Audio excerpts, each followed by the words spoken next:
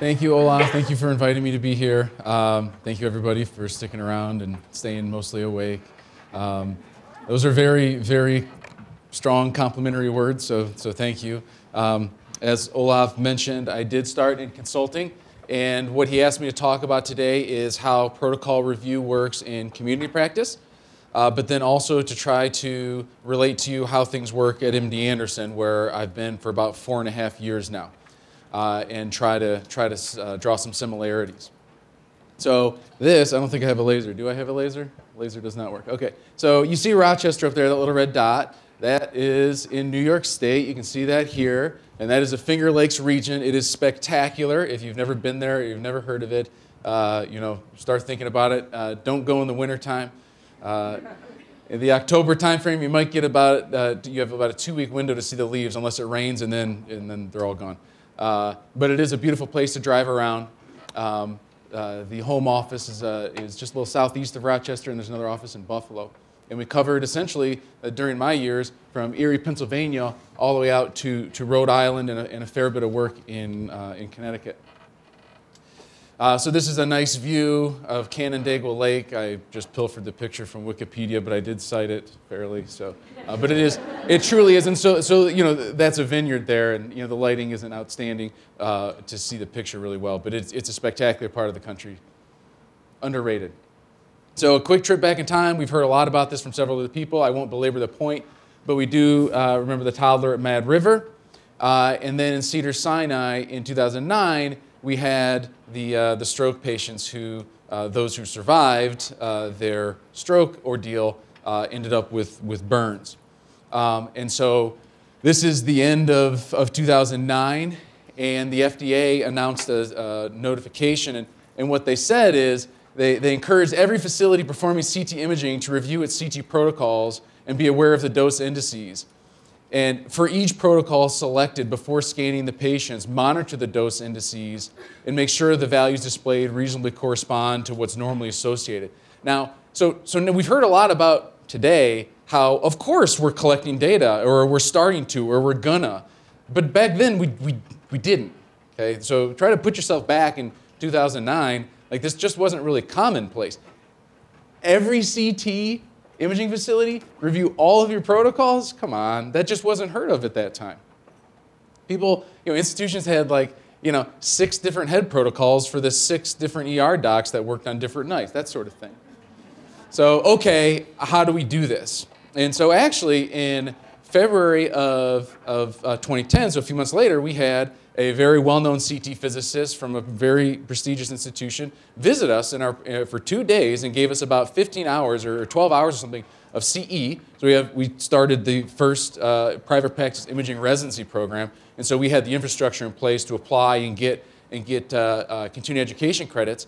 And he came in and gave us a lot of great information and education about CT. Didn't fully answer the question, how do you show up and do this? And so we still sort of had to figure that out.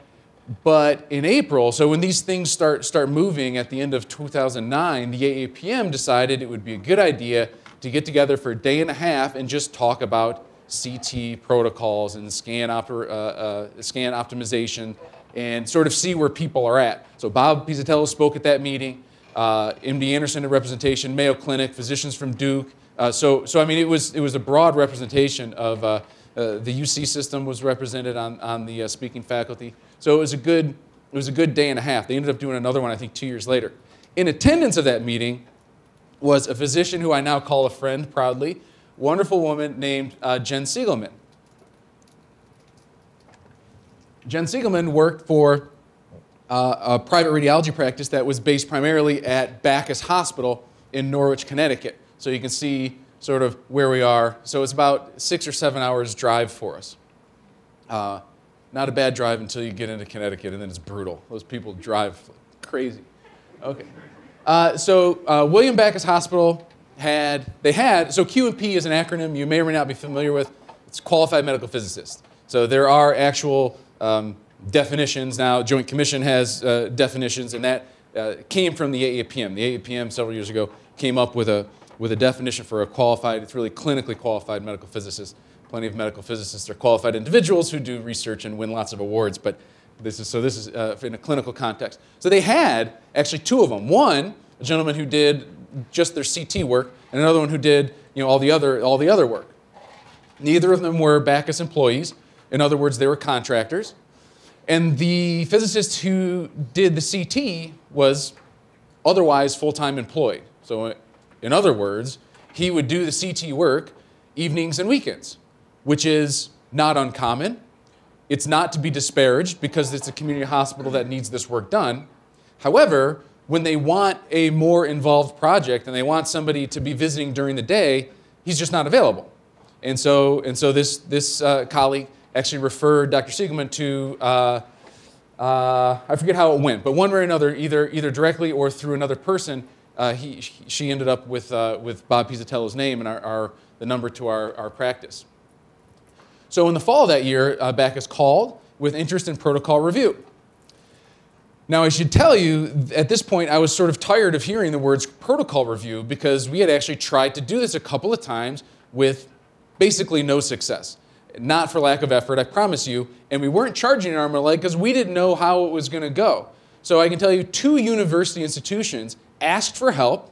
One of them was difficult enough, and it wasn't a regular client. We actually subcontracted 2 colleagues out of Florida to join us for a couple of days to go get some baseline surveys done and then meet with the Department of Radiology. Now, mind you, the chair of radiology at this university sought us out to come do this. But the person wasn't at the meeting at the end of the second day. So where's the interest and where's the leadership? And that's a theme that I want you to remember. That's really, really important. So essentially, we went there, we did all the baseline surveys, we met for like 2 hours around a whole bunch of people and talked about things and some things that we were going to write up and what the next steps were going to be. And then we get all the reports out for the physics surveys, and then it's radio silence, it's crickets. I can barely get a response out of the chief tech, let alone a radiologist that supposedly had been tasked with doing the work. So after 3 months of begging, like, here are some of the things I'd like to try, finally a radiologist responds, and he's been CC'd on all the emails. Finally, they respond and say, okay, what is it you want me to do? Well, we've already lost. Okay, it's essentially dead at that point. So the other one is also a large institution, and they called and they had some questions because they were confused about some of the dose indices that they were seeing after neck CTs. And it was basically an issue of, well, did the protocol start in the shoulders or the head? So when you do the C-spine, are you getting the CTDI reported in the 32 centimeter phantom or the 16? And that was confusing them because they were trying to put effective dose values into their literature. So I found this out later on. And, tisk, tisk, we should not be doing that. But so basically, I wanted to take a step back and say, okay, well, let's make sure we all understand what CTDI is. And so I sent like a 5-page article from Radiographics that talked about CTDI or something like that, and said, okay, I'll follow up in a couple of weeks. I'll be on site in a month. Can we arrange like an hour meeting so I can understand the scope of what you really want? I followed up over and over, and it was crickets. There was no interest. So, not for lack of effort, we had tried with little success, and I was getting a little tired of hearing about protocol review when nobody really wanted to do it, despite the lip service. So we did actually talk to Backus, Dr. Siegelman, and their administrator, radiology administrator at the time, talked about the scope of the project, and negotiated payment structure. And I'm not going to talk a lot about that, but I don't want to belittle that point because it's complicated, it's difficult, it's going to be different for every practice, it's going to be different whether you have an employed medical physicist or not. So I don't want to. I'm not going to talk about that. But it's not something simple. Okay, you have to figure out. If it's a physics consulting group, you can't do work for free. That's not how the world works. So that's just one thing to think about. So this was Dr. Siegelman's vision, and this is in the paper that we ended up publishing in JACR about this project. So we're going to prepare, we're going to get together, we're going to pilot a protocol. Once we like it, we're going to implement it, and then we're going to disseminate it throughout the rest of the scanners, and then we'll measure and evaluate our progress. So in this case, what we believed, the 4 key players are the department administrator, the radiologist, lead tech, and a medical physicist. And everybody has responsibilities going through this process. So the radiologist needs to be championed. So I already told you about our failed attempts to do, quote unquote protocol review. There was no radiologist leadership. There wasn't enthusiasm. So that's their first job. So they have to own it. They probably want to review some literature. Now there's a lot more literature, compared to 2010 on this subject. A variety of entities have been publishing. Collect some studies for discussion, some things that they didn't like, things that they did like, and then we can analyze the differences. And you need to start selling it to the other radiologists. You need to you don't have to beg them to come to all the meetings, but make them aware that you're going to try to do this project, and you're going to want their feedback. Do the studies look good? Do they look bad? That sort of thing. Get them to at least be interested. Like, hey, I can get some benefit, but I don't really have to do any work. That should be attractive. So they got it. There has to be communication there. The administrative person, whether you call it director or administrator, whatever it is, the person who's managing the department, who controls the resources, needs to allocate them. So, and this comes in a few different forms. You need to approve some flexible scheduling because your lead tech and other technologists who end up being called in, who are interested and want to participate, they're going to need to do some things overtime or whatever. So you're going to need to approve that and perhaps negotiate for outside support. So that may come in a couple different forms. If you have a physicist who is employed by the institution, and that person does not, so just like any other profession, so physicists have different skill sets.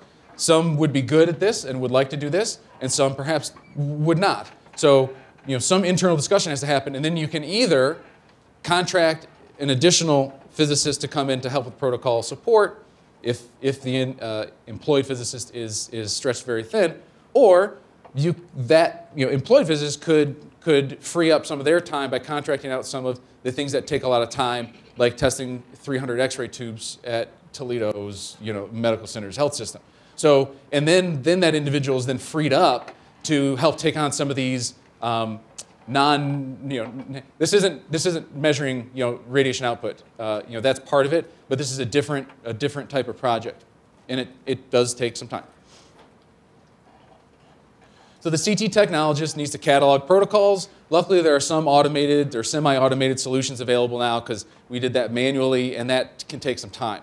Need to make sure that the dose reports are getting to PACS. Even at MD Anderson now, sometimes that doesn't happen. We're not always sure why.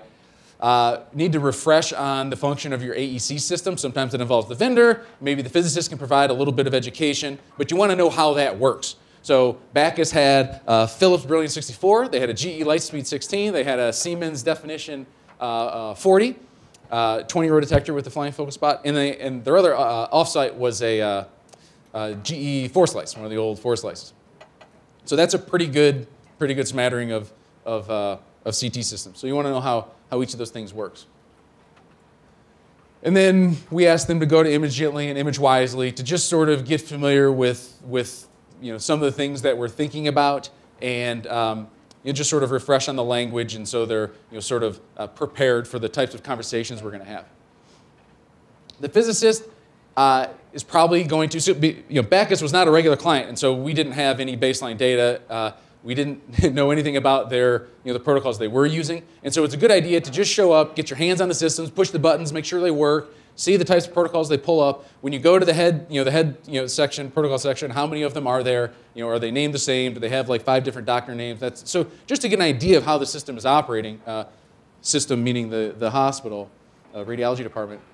Take a look at what they're using currently. Observe the clinical operation, which if you're not employed at a hospital as a medical physicist, that you learn a lot from just spending some time in the CT or radiology department. So I don't want to diminish the value of that. That's very, very valuable. And then you want to, when you spend time there, if you start making some friends, people will start confiding in you, and they'll complain. And you want to take note of those things because there may be some solutions in how you approach scan protocols. So then we all get together, and that's a really important thing. And when we all show up, my opinion is it's important for the administrative person, the manager, director, to be present and be engaged. It's important for everybody around the table to know that they are empowered to do their job. Okay? The success of the project hinges on each person bringing their expertise to the table and sharing it. without fear, right? Without fear of retribution. So the radiologist, I already said this, they need to be enthusiastic and they need to lead this discussion. This is my opinion. Your mileage may vary. I don't think it works unless the physician is taking the lead. So my experience is that the technologists, and this is in both community practice and at MD Anderson, they're sort of the sanity check. So physicists may want to do things, physicians may want to do things, but the people who are actually putting their hands on the patients and providing the direct patient care, in this case, are the technologists, and that's really important. And of course, once things are made, changes are made, they're responsible for executing it, and actually a lot of times, the minute by minute, hour by hour communication to their colleagues handling patients. And hopefully the medical physicists provide some technical expertise, that's what we're supposed to do, and some process improvement hopefully should be offered during the discussions.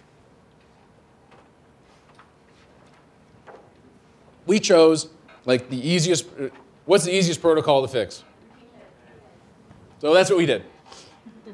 So we already talked about AEC, and I defended its use for, depending on the preference of a physician.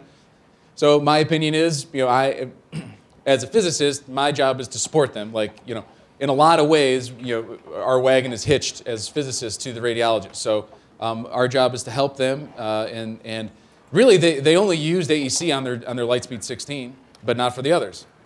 So we were comfortable with the others, the Lightspeed 16, they wanted to use AEC, and so we did that. They were using axial 2-second scans, the old default GE protocol, just, and I already mentioned three manufacturers. And the 2-second protocol, the 2-second rotation time, but they had advanced in the 21st century in that they were using the coronal views, sagittal views. The problem is 2-second rotation, and then patient blinks or moves their head, and they move it back, and then you end up, when you do the coronal, it's like a centimeter slab has moved here, in the coronal recon. So that's a pretty, when you're a physicist and you look at that and you understand the problems that they're having, that's definitely low-hanging fruit.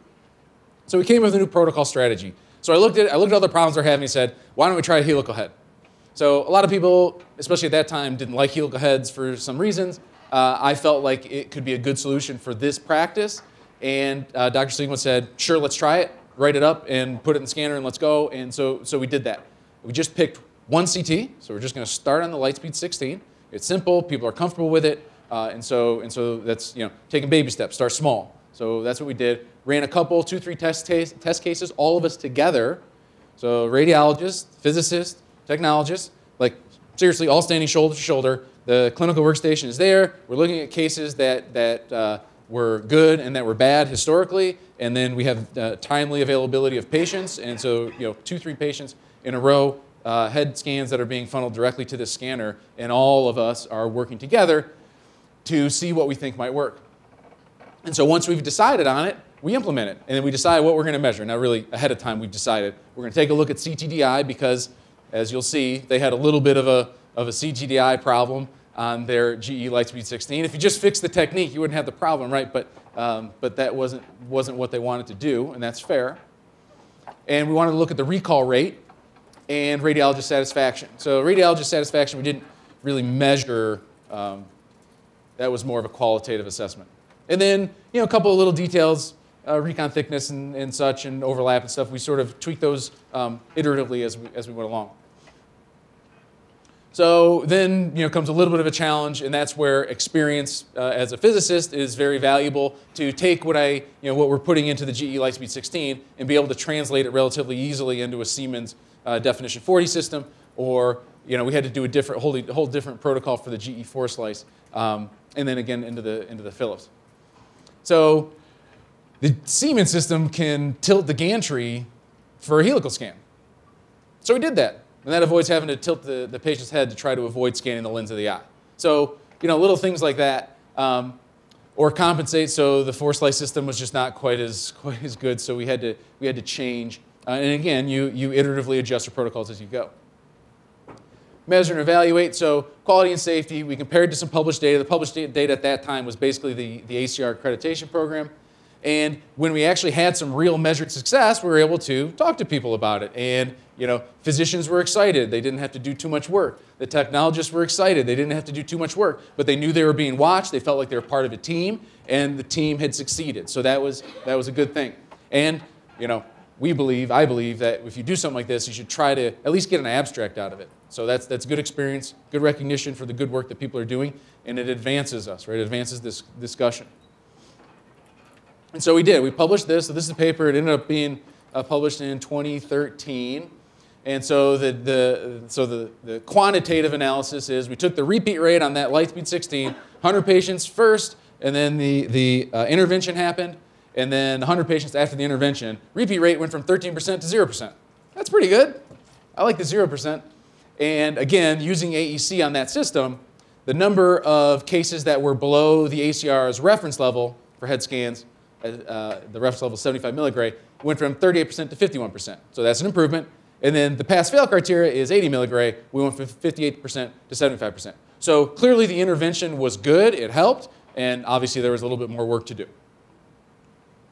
So another important piece of this project, and this was part of Dr. Siegelman's vision at the time, was to estimate the cost of such a project. And this is a little bit staggering. So when we tallied up the hours, we counted the emails that we had sent. The radiologist spent 10 hours on the project. Another 8, that's for analysis. So that's not really accounted for in the dollars that you'll see in a slide or two. The physicist, I spent 18 hours on it. That does not count, that doesn't double count. So if residents were with me, I didn't double count that. So that's just only time that I spent doing emails and analysis and that sort of thing. Technologist spent 20 hours plus 8 on analysis, and the administrator spent 5. And we had a clerical person work, taking minutes and that sort of thing. So this really did span everybody. Everybody had to get involved.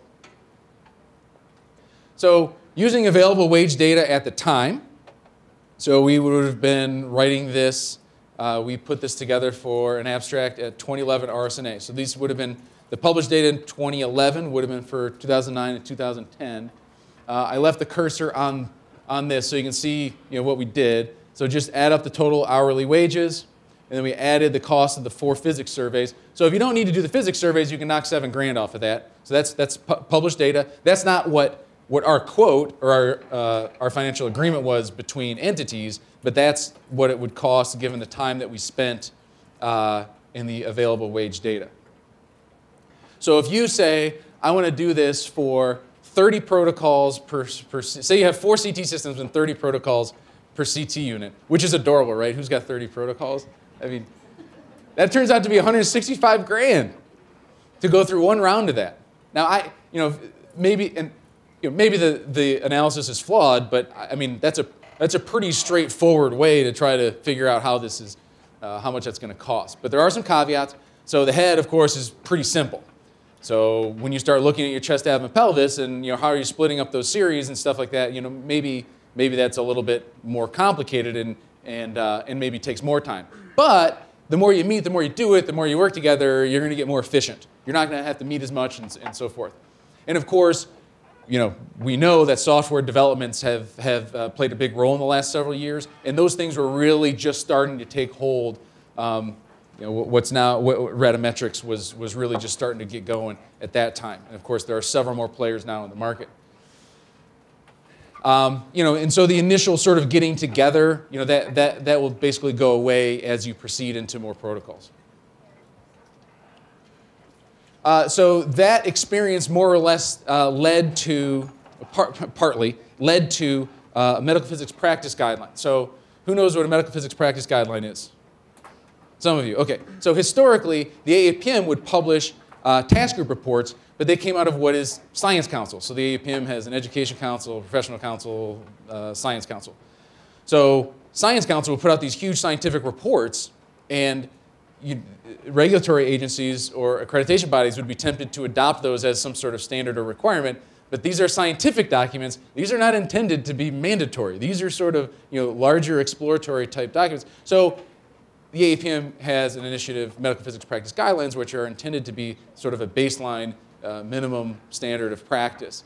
And the first one in imaging was on CT protocol review. You can see a couple of names you might recognize. That's me. That's Bob. He's sitting in the audience. So Mike McNick-Gray is at UCLA. Rick Lehman was at Ohio State. He actually just joined MD Anderson last week.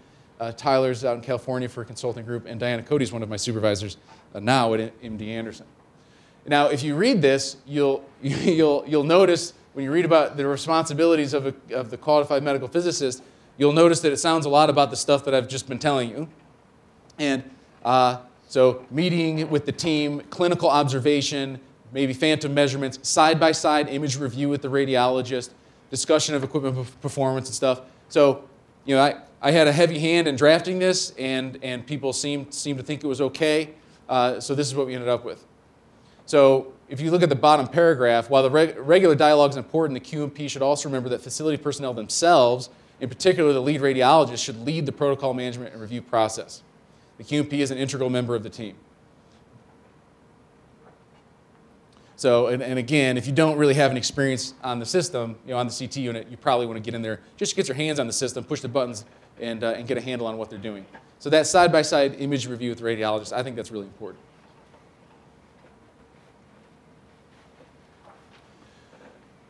So moving forward, we're probably going to try to get away from describing medical physicists as either in-house or consulting. You can be employed by a healthcare system and be spread really, really thin, and almost all of your work is testing X-ray tubes. You can also be a consulting physicist and do that. You can be a consulting physicist and do fun projects like this that I had the opportunity to do. And you can also be an in-house physicist and do projects like this. So really, the delineation does not really hold anymore. Healthcare systems are consolidating, and they're bringing some of that work in-house again. But at the time when we wrote this, this is what it looked like. So my point here is that ongoing protocol review project may consume a lot of the physicist's time. You need to adequately communicate with the supervisors that this is the case, and understand that this is an ongoing investment in quality of patient care. And for the consulting physicist, they are above and beyond normal consulting services. So you need to make this clear with your clients and negotiate the services appropriately. So this is just an example of some of the fallout. This is in Texas. So a few years ago, Texas said you need to come up with a radiation protocol committee, RPC, for CT and fluoroscopically guided interventional procedures, but we're not going to talk about that. So the summary is basically you need to have a protocol committee. You need to track radiation output for CT studies. You need to come up with some reference levels. You need to have actions for follow-up. And you need to review all your protocols annually. And you need to keep your records for 5 years. So that's what Texas says we have to do. And so to meet this minimum requirement at MD Anderson, what we've done is basically we had a patient dose committee already. It included the RSO, which is great because Texas requires the RSO to be part of this. Nobody else requires that, but Texas requires that.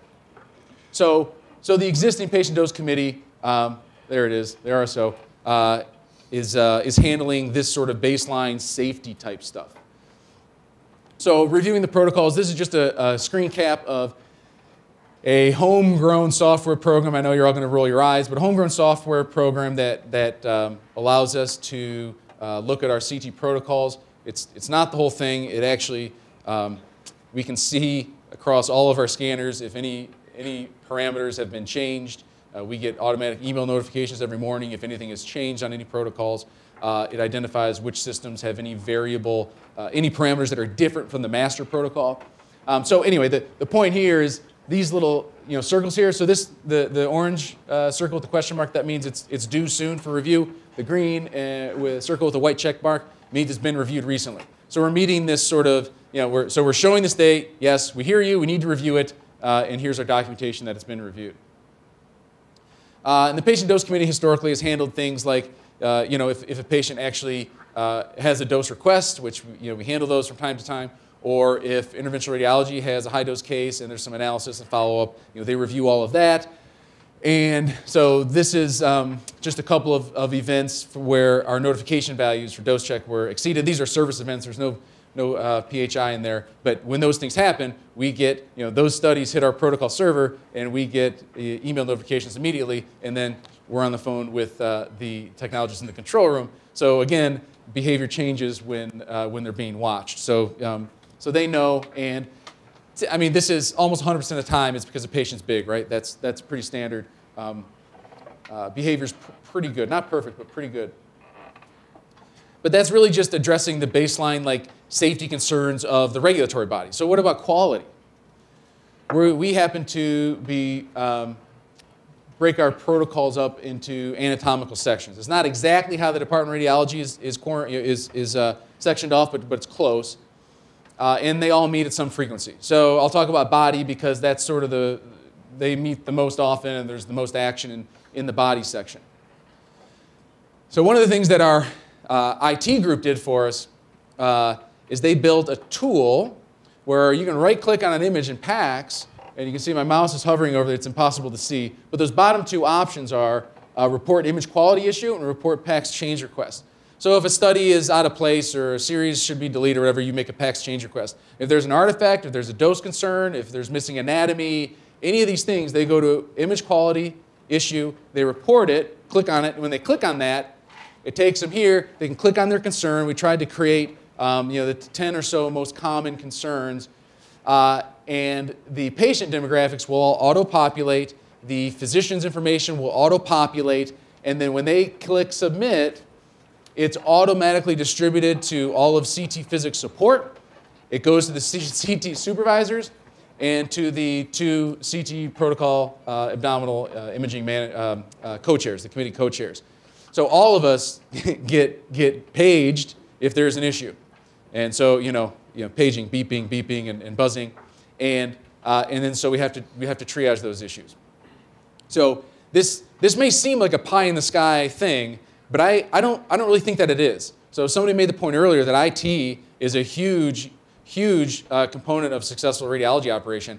I just don't believe that programming something like this is pie in the sky. I believe that there are people out there. I believe that if you wanted this tool, you could get a summer student, a college student with coding experience to do this. There are medical physics graduate students. There are just coding contractors for hire. I don't believe that options are so limited that other institutions couldn't get this done if they wanted to. So the radiologists lead for us. I've made this point already. In general, when an issue comes in, we'll look at it, and if it's something like, the injection rate is too slow, the contrast is no good, that I don't need to respond to that. But if I'm on coverage and it's something else, it's an artifact, then I need to respond to that. So depending on the issue, somebody will respond between CT supervisors and physics support. And during the course of a month between meetings, the radiologists, the two chairs, will collect cases, MRNs and accession numbers for review. And a lot of times these are really interesting, and sometimes it's because the radiologist accidentally was trying to interpret the QC series off of a dual energy study, and they're not supposed to do that. So a lot of the times it's really worthwhile, and sometimes it's something that doesn't need to be discussed for very long. But we see, on average, 6 to 12, half dozen to a dozen cases per month we'll take some time to look at. So in our protocol management software, this is essentially like the header of one of our protocols. We've started keeping track of all of our versions the past couple of years when we make a substantial change, something worth recording, because again, the state of Texas says we have to keep records for five years. So this is us meeting requirements. And I think there's value here to see where we've been, because we circle back to things. So this is a pretty big patient. So this is a 50 cm field of view. So that's a pretty big patient. So I'm pretty sure that sometime in my 4.5 years there, we were scanning really big patients with 140 kV because of streak artifact. We don't have that documented that I can see, and maybe I'm wrong, but we're now going back to 140 kV to try to limit some of the streaking. And we tried to up the injection rate a little bit to try to compensate. And so these two images side by side, they're not the same patient, not exactly the same, I realize that, but just a little bit of a demonstration difference. The image quality here is a little better. So if we had a record of this, maybe we could go back and look at studies that we had done to sort of get an idea. But at this point, we've done a handful of cases and we've implemented that in the last month or so. So this is another interesting case that happened actually last week. Double check my time. Okay. Where this is a 9-year-old girl, and you can see she has an enormous lesion in her liver. And she's since gone through treatment, and the radiologist emailed and said specifically, this patient is a candidate for either transplant or resection.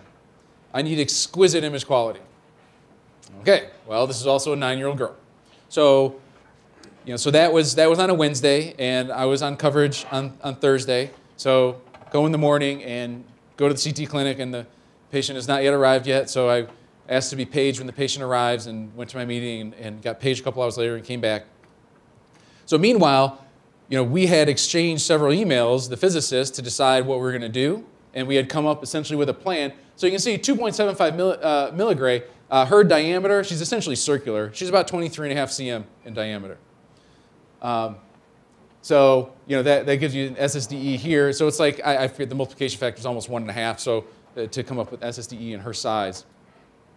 So in my head, what we agreed on as a physics group was, we need exquisite detail, so we need to see the vasculature for surgical planning if necessary. So we want to target probably about 22 milligray SSDE. So that was what we ended up coming, the conclusion. And no pressure to technologists, but the injection timing is going to be critical. So that's what we did. And so we did the SCOUT scans and then looked at the MA table and adjusted from there, got the noise index that gave us what we thought was right, and ended up with a pretty good study. So 14 milligray CTDI and about 23.5 SSDE. So ordinarily, for a 9-year-old that's not under these circumstances, I don't do that. You don't make that decision. But under the circumstances, this patient may have an opportunity to keep their own liver by having a resection after some chemo treatment. Well, now we have a different set of circumstances to consider. So those two images side by side. So what I didn't tell you about the medical physics practice guideline was AAPM, our task group 225. So believe it or not, we've had over 225 task groups.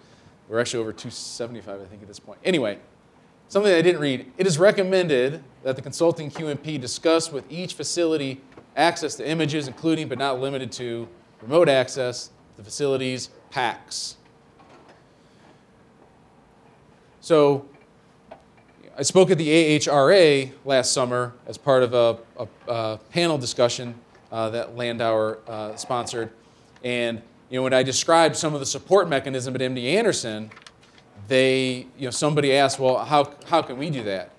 And there was some applause and to sort of knock me off my high horse. But I don't think this is pie in the sky either. When I was consulting for Bacchus Hospital, I had remote access to their PACS. So Dr. Siegelman could send me an MRN, or if she knew I was in the office, she'd call my desk, and I'd log into their PACS, and we'd look at the study together. It's not that hard. Of course, it's an interruption, et cetera, and we have so many interruptions, all these things. But this is manageable, is my point. You can do this even if you're not employed by that institution. So is this all actually necessary? We've probably beat this to death. I don't want to upset Andrea by this terrible summary of what they require.